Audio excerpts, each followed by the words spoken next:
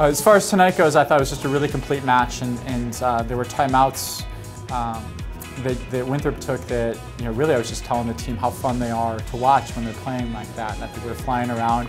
Our defense and block responsibility was really good. So I thought this was a really impressive match as far as their ability to run the offense and then our attackers' ability to take advantage of that and execute. I definitely couldn't ask for anything better. I mean, we have worked really hard this season, and to be able to say that we are, conference championships when we haven't won that in so long, it's awesome. Just as a senior to end it here that way with my teammates that I love so much next to me, it's really great. Coming in tonight, our teammates, they were just so celebratory of celebrating senior night and kind of putting their best foot forward. And again, it goes back to our depth of our team from the top of the lineup all the way down to the bottom. We have just great hitters and defenders and all around just solid players who can step up. And that's part of what our program is moving towards, is having players that can make big plays when the time counts. We're just going to take one match at a time, focus on next weekend against Radford. It's a big game for us. And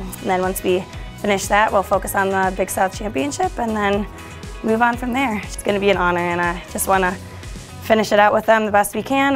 Whatever the results are, I'll be happy to end it with them. We tried to bring good volleyball to Millis and to High Point. We had some really good teams here in the pre-conference, and then obviously the conference schedule has been exciting and very competitive. So we wanted to bring that to our fans as well, who have been coming out all season and supporting us, and we're very grateful for that. And hopefully now our season is just kind of kicking off a little bit as far as postseason.